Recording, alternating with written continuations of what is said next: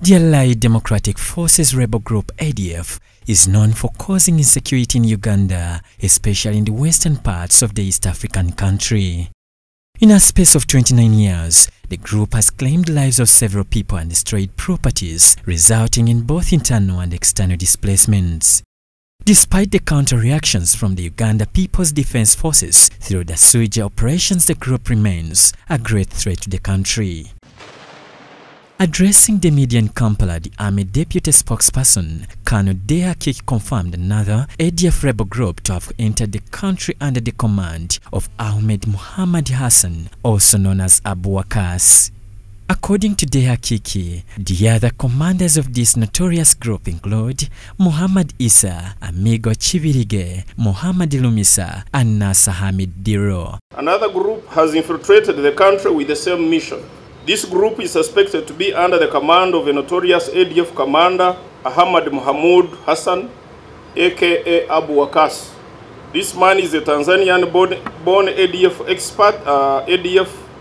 expert, and he, along with him, has hatched a plan with Muhammad Isa. This is Muhammad Isa, among the commanders who have recently planned to infiltrate and do acts of terrorism in the area. Deakik says that the army, together with other sister security agencies, are doing all possible means to hunt these insurgencies and protect Uganda's sovereignty. Other sister security agencies have been informed, are on alert, and we will continue working together to protect Ugandans as we have always done. It is simply suicidal for these terrorists to continue making terrorism adventures into the country, and the UPDF and the entire sister forces, together with the people, we shall do all possible to annihilate this group. The deadly attacks on civilians create panic among the general public. However, the army spokesperson calls for vigilance among the populace by identifying and reporting any suspicious individuals. The public is therefore informed that ADF still harbors the intention of sending terror groups in Uganda, especially urban areas. Also, they plan to send these cells into places of worship, schools, and public gatherings to cause mayhem, as they attempted to do last time.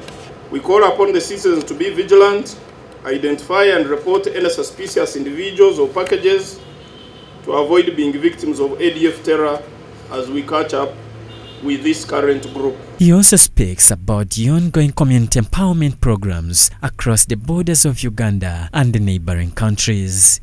These are aimed at encouraging individuals to collaborate with the security and the fight against the ADF rebels. It is a sort of border protection campaign to ensure that the people alongside our borders are more vigilant than ever before, to make sure that they inform the security forces about any suspicion of both humans and packages, to make sure that they keep safe.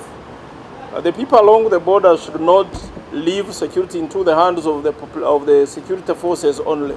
In October 2023, 10 groups of ADF are reported to have infiltrated into the country through Kasese district, causing mayhem, including the killings at Rubiriha Secondary School and banning of tours in the Queen Elizabeth National Park. These were commanded by Kamusa and Njovu.